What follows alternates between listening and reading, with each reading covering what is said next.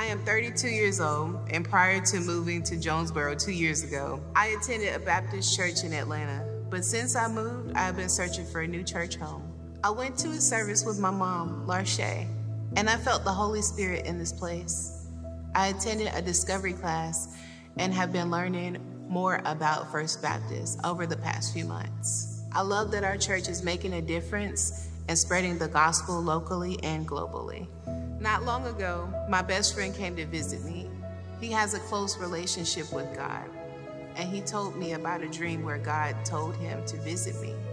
We talked about God for hours and hours. He prayed for me, and I felt like a weight had been lifted from me. God convicted me of my sinful lifestyle. Knowing that sin separates us from him, I asked God to forgive my sin and change my life. I made a decision to live for God and not for myself.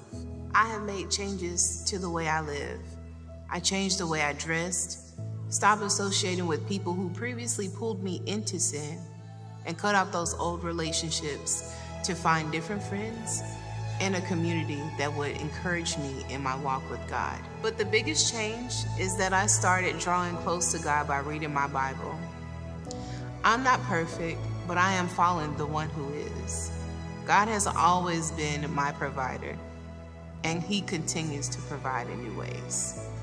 He has recently blessed me with job opportunities that will allow me to be fully involved here at First Baptist on Sunday mornings. He has also restored my relationship with my mother, something I have desired and prayed for many years. My name is Ashley Davis, and I am fully committed to Jesus as my Savior and my Lord. He has changed my life, and I'm ready to live for him.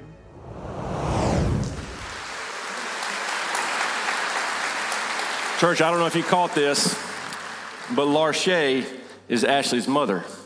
And today they're professing their faith, what Christ has done in them together.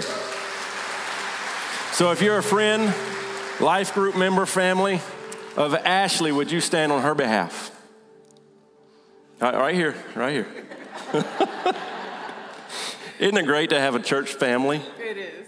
Man, this is awesome. Ashley, all right. Do you believe that God loves you so much? Yes. That he sent Jesus to die on the cross, to take your sin, to provide a place for you.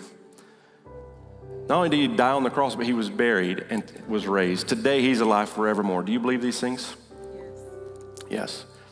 Ashley, have you chosen to ask Christ? Have you done something with that belief? Have you asked him to come into your life, to change you, to forgive you, to make you new? Yes. Based on your profession.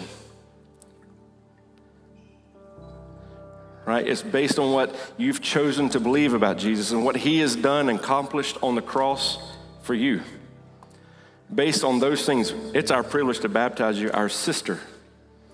Today, in the name of the Father, the Son, and the Holy Spirit, we're buried with him in baptism and raised to walk in newness of life.